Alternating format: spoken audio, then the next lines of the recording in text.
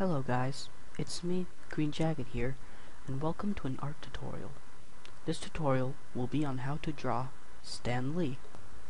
The materials you'll need to draw Stan Lee: you'll need a pencil, number 2 preferably, paper, it can be any size, you'll need scissors, ruler, a protractor, a scientific calculator, a treasure map, Hitler's mustache, an entire collection of Charlie Chaplin films, a pregnancy tester, Shrek, and last but not least, a reference picture of Stan Lee to use during your drawing. For step 1, you're going to draw 2 lines to form a cross. This is going to be the foundation for Stan Lee's face. For step 2, we are going to use the crosses to form a circle.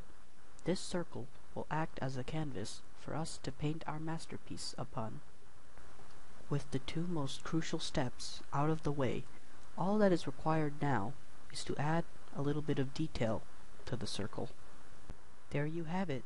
You have now learned to master Stan Lee's face. I hope this tutorial was very useful. If so, hit a like, press that subscribe button for more art tutorials, and keep on painting, artists.